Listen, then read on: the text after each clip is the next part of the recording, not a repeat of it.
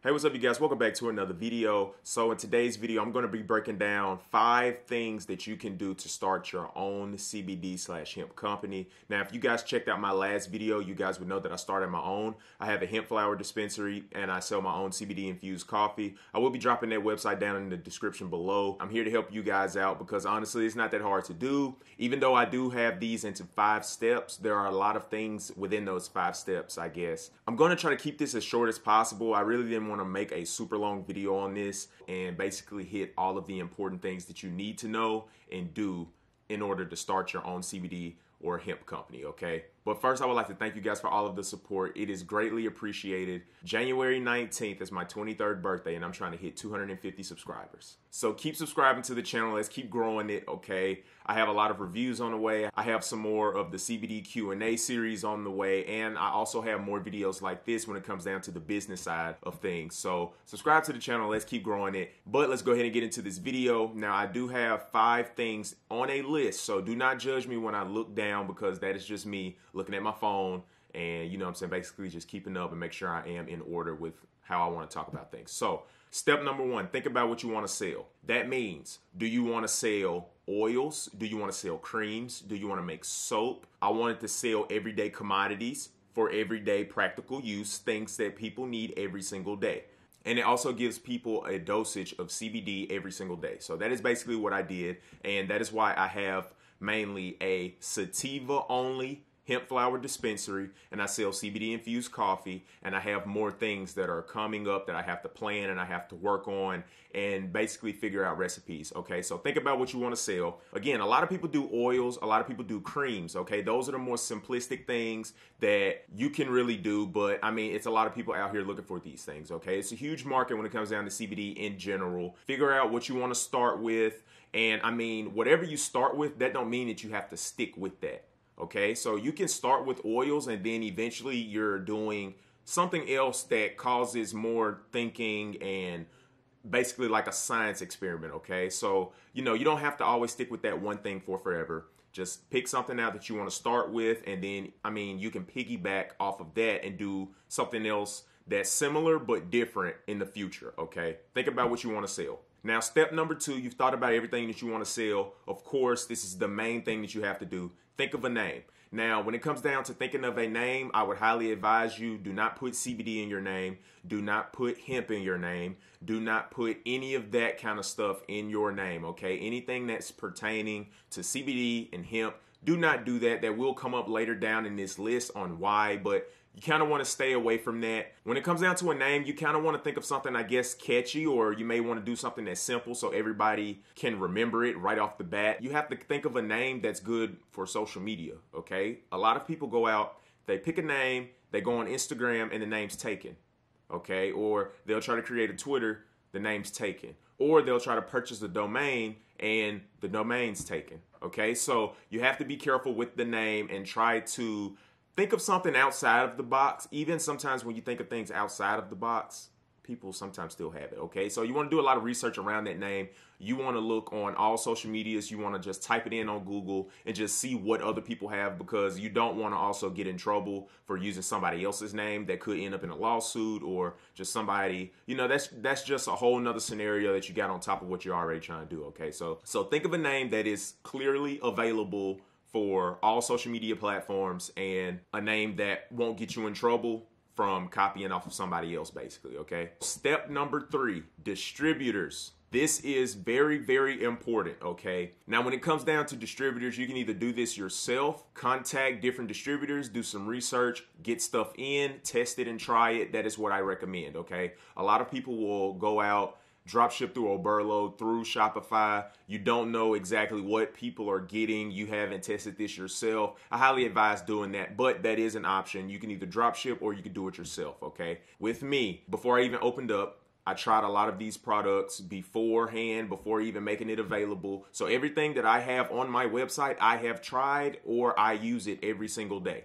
or almost every day, okay? So that is what I highly advise you to do. Just do some research, go on Google, look for CBD oil wholesalers, look for hemp flower wholesalers. Like, there's a whole bunch of things that you can do to try to, there's a lot of wholesalers out there, honestly. There are a lot of wholesalers and distributors out there. So that is your best bet to do that. Yes, it is a little bit more expensive than doing drop shipping, but drop shipping is more dangerous because that's basically a lawsuit brewing, okay? All it takes is one customer to have a bad experience or a bad reaction off of something that you sold them, and all hell is going to break loose. So I highly advise to just leave drop shipping alone when it comes down to CBD stuff that people have to consume. Okay, now when it comes down to like clothes and just random stuff, that's different. You can drop ship with that. But if somebody has to consume it, that is a lawsuit brewing to happen, okay? Also, I will be dropping a couple of distributors down in the description below. You have industrial hemp farms. They basically have everything that you can think of. They even have CBD lip balm, okay? CBD protein,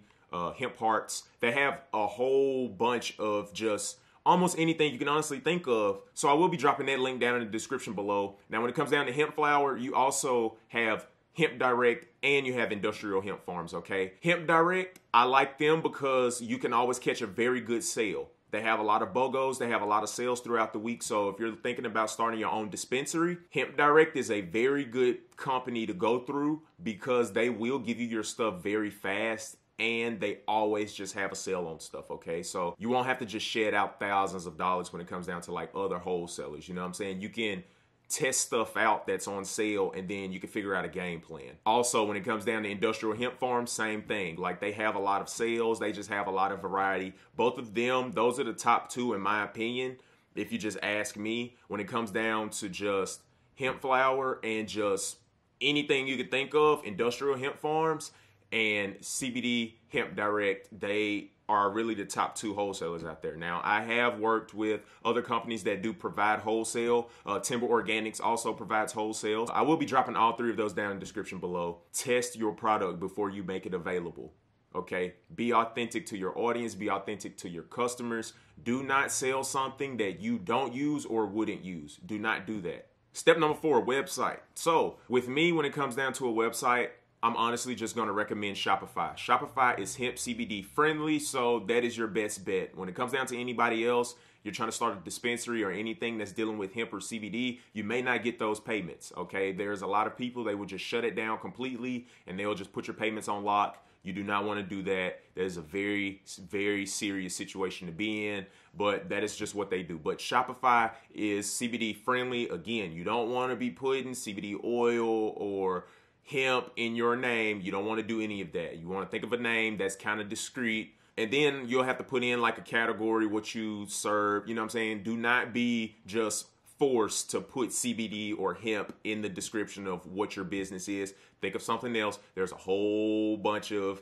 little choices that you could choose out of that, okay? Website, Shopify. That is your best bet. I'll drop a link down in the description below so you can get a 14-day free trial. You get 14 days free. So with the 14-day trial, what I could recommend you doing is you plan all of this ahead. So go ahead and come up with a name. Go ahead and make social media. Go ahead and try all of your products and stuff. When you get all of that together, you get it in, boom. Build your website ASAP, okay? If you build your website in a day, that means you have 13 more days that you can try to make a sale. Shopify is going to be $30 a month, so you can make $30 from it being open. You just take the money that you've made from that 14-day trial, and it basically pays itself off. When it comes down to making a website, Shopify, even if you've never done this before, it's very easy to just plug and play, fool around with the buttons, fool around with the layouts, fool around with the different themes, and then eventually, boom, you will just come up with a very gorgeous website. You can pay for a theme if you want to. I don't recommend it. If you check out my website down in the description below, I did that entire website by myself, photos and all. It is not impossible to just do this all in one day.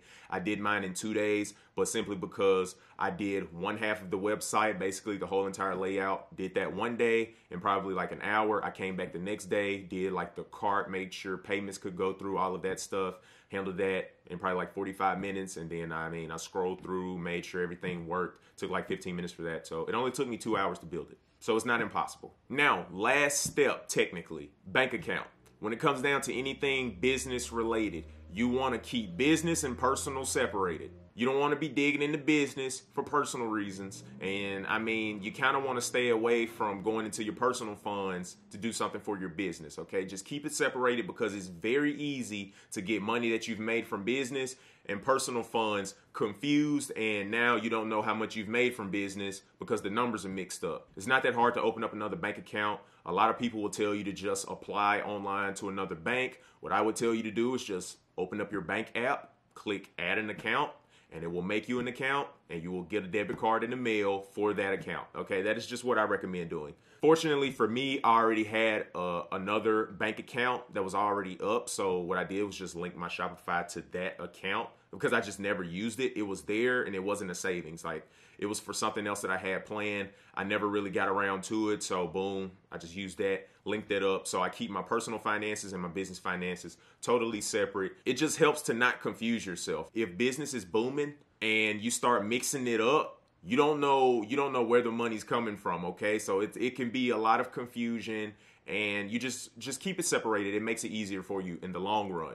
Short term, you may not really realize it, but in the long term, trust me, it makes a world difference when you keep everything separated. Now, just for a bonus step, just open up shop, okay? Promote all of this stuff on social media, build up hype, and boom, open up on them. So for the skippers, I know a lot of people like to skip through the videos. I'm just gonna run through the whole entire list. So one, think about what you want to sell, whether that's oils, creams, soaps, everyday commodities like me. I have a hemp flower dispensary and I have a coffee line. So then two, you want to think of a name. One, you want to make sure that that name is available for a domain, and you want to make sure that that name is available on all social medias that you plan on using. You want to make sure it's not somebody else's name. And also you want to keep CBD and hemp out of your name. Distributors, avoid drop shipping when it comes down to consumable products.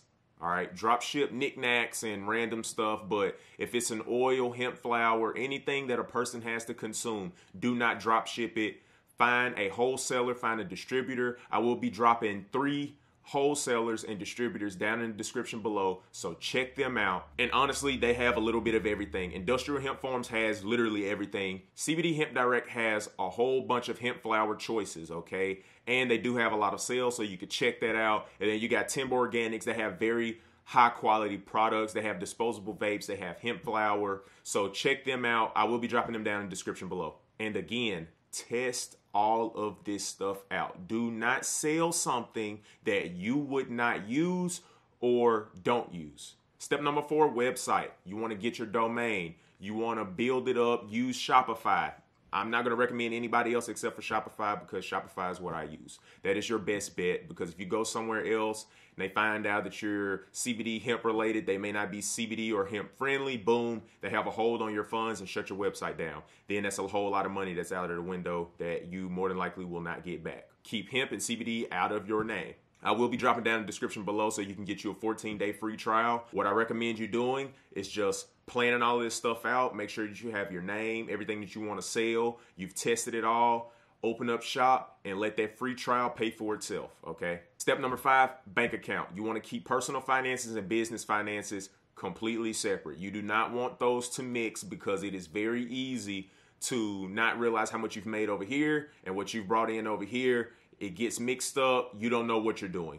And then last step is a bonus step. Open up shop. That's it for today's video. Thank you guys for tuning in. I hope you enjoyed. I'm about to smoke real quick and start working on this Industrial Hemp Farm strain review. All right. So see you guys in the next video. I'm out.